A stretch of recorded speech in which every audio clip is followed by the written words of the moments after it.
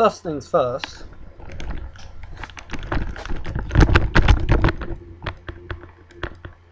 It's for burning discipline. It's not Patrick Swayze, as you can see, and you see in the corner, Doctor Who.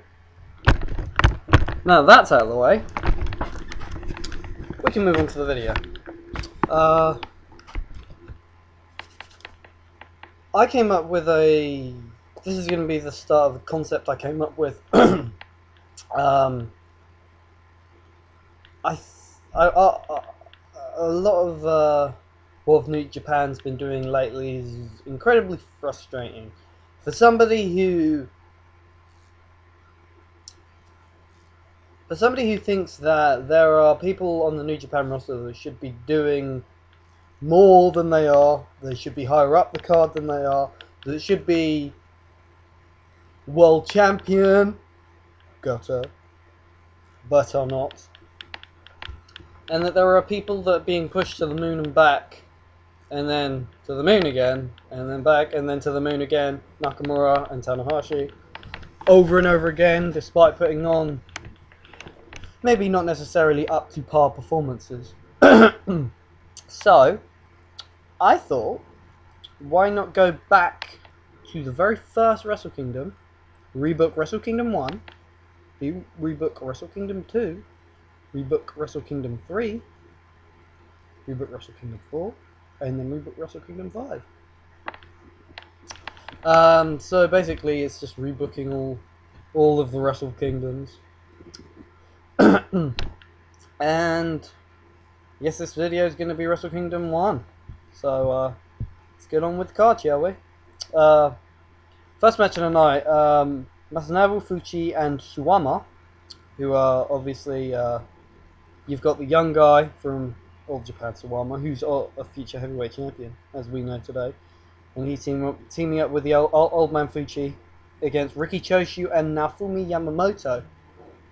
For any of you who don't know, Yamamoto is Yoshitatsu.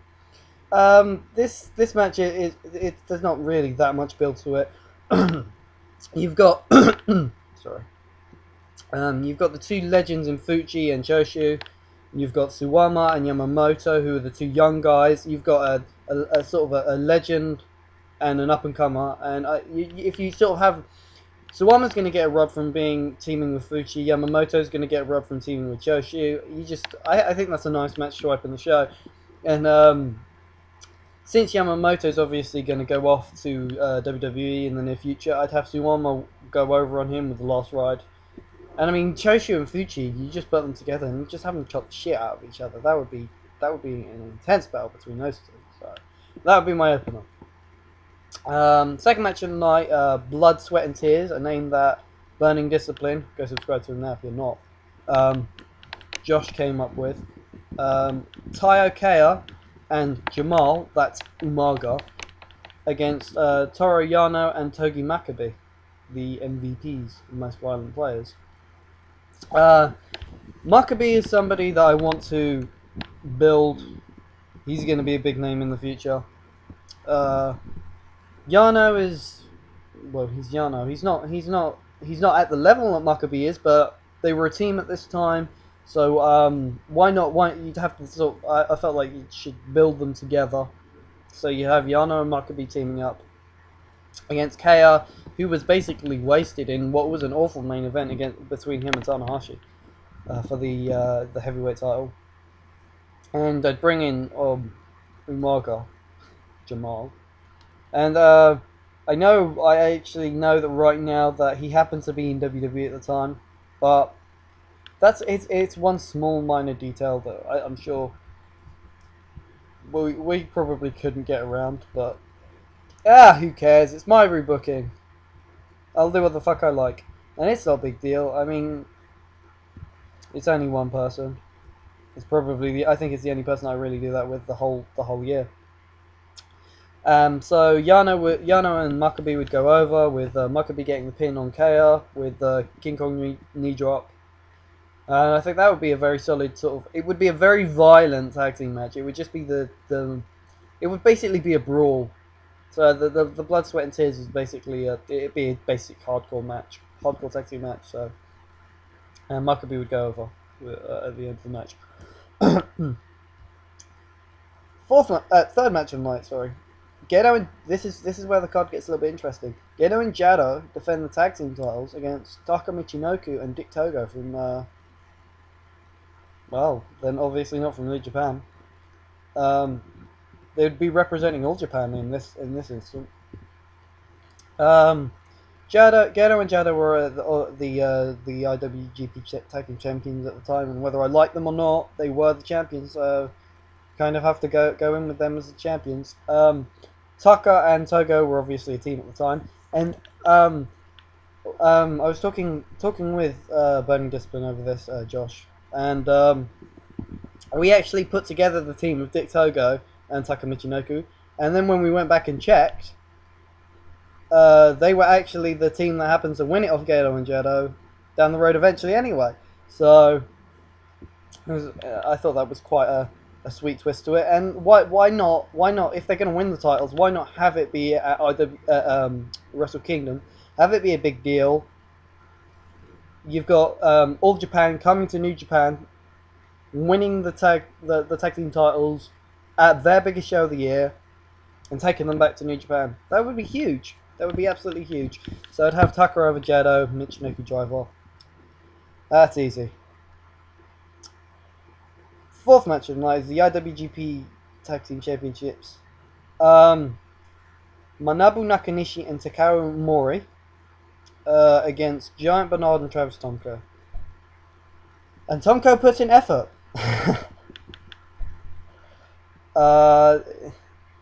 Nakanishi and Omori were going in as champions. Bernard and Tomko were on the card, kind of wasted. You obviously want Bernard to go somewhere in the near future. He's obviously going to be built big, and I believe he was teaming with Tomko at the time. They were sort of a tag, or they at least became a tag team.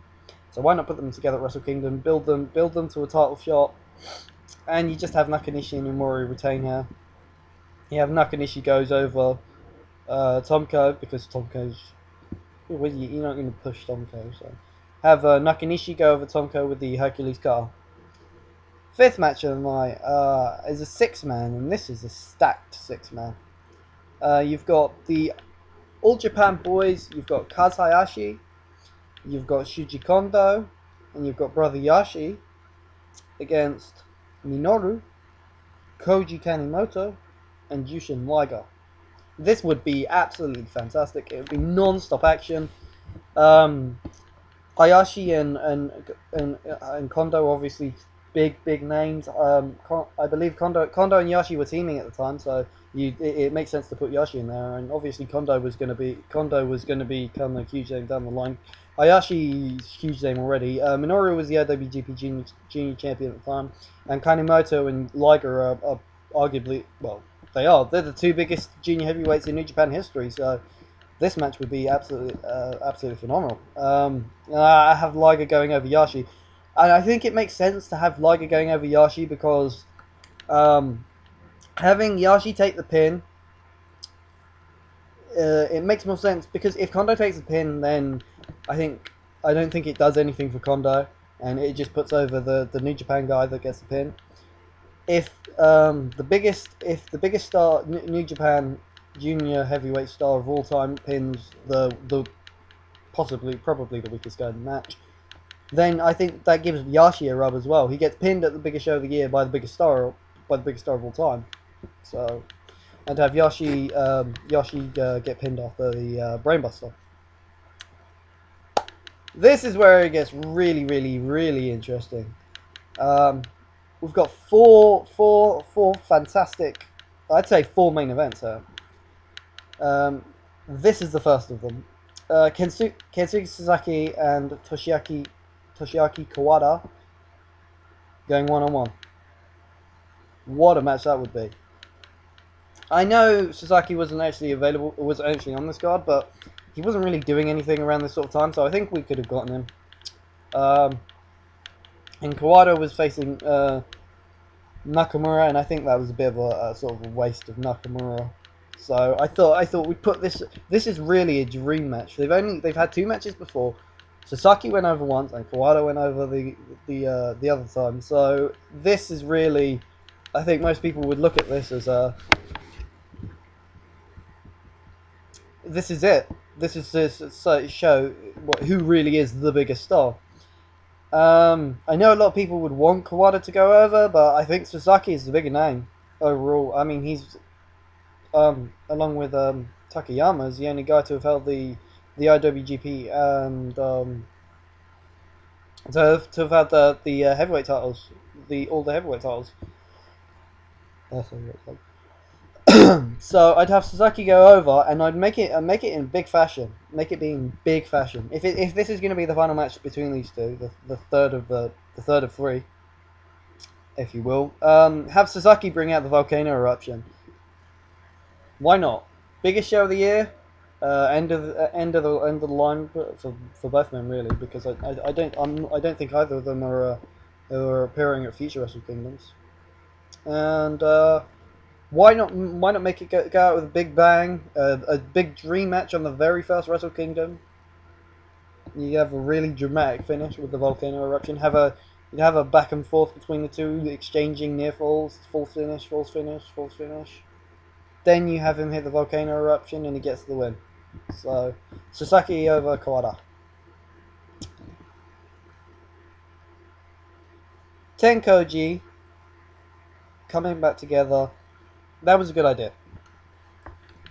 Having them against Mutoh and Chono was not. You've got old man Chono and old man Mutoh, who are. I mean, I know Mutoh's probably slightly better in the ring at this time than Nakamura, than Chono even. So I think you throw Chono in the tag team match and partner him up with Nakamura against Ten-Koji, and I think this is a big deal because you've got the big name in Chono, you've got the up and coming star in Nakamura, and you've got Ten-Koji, who are a huge team. So obviously Kojima's going to go off to All Japan after this, and Tenzan's going to be staying around. So. And the reason, before anybody questions the Nakamura Chono team, they actually won the G1 tag league in 2006. So I think having them as a tag team here would make sense. Definitely make sense. You got Nakamura, like I said, Nakamura. I think I'd have Tenzan go over Nakamura because I think Ten-Koji need the win. I think it's better used on Ten-Koji than it is on, because Chono doesn't need to win because he's not really being used in the future. So have Tenzan go over Nakamura with the TTD. That devastating finisher. And I think it gives Nakamura a rub to be in that sort of match in the first place, and even to take the full. I think Nakamura would still look great in this match because he would carry the match for his team. Chono couldn't really go at this sort of time, so Chono still can't go. So I think that would be a great tag team match. Semi-main event is basically just have the match they had. All Japan Triple Crown. Minoru Suzuki defends against Yuji Nagata, and I really wouldn't change much about that match at all. Semi-main event is probably the only thing I change. Move it up one, and move the so I've had the shifting in the main events. Not really done too much with those two main events. I'd just swapping a few names around. So yeah, Suzuki retains. Just the way it happened. In the main event, the IWGP Heavyweight Championship, Hiroshi Tanahashi defends against Keiji Mutoh. Student versus teacher. This is I mean, the first Wrestle Kingdom, it's got the dream match with Suzuki and Kawada. It's got Chono and Nakamura, the old guy, the new guy. You've got the Dream Team reunion with Ten-Koji.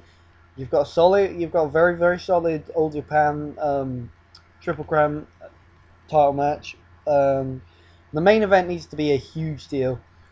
It's Tanahashi taking the torch from Mutoh, and it's as simple as that. KO vs Tanahashi was horrible. Chono would have an awful match with Mutoh, and Mutoh Mutoh trained Tanahashi, so having this really would be the the moment to sort of cap off what would have been a very great show. You have Tanahashi get the pin over Mutoh, and he would not be bringing out the high fly flow for a while yet, and he would get the win over Mutoh with the bridging dragon. So huge victory for Tanahashi. A huge show. Let me know what you think. Do rate, comment, subscribe, and peace.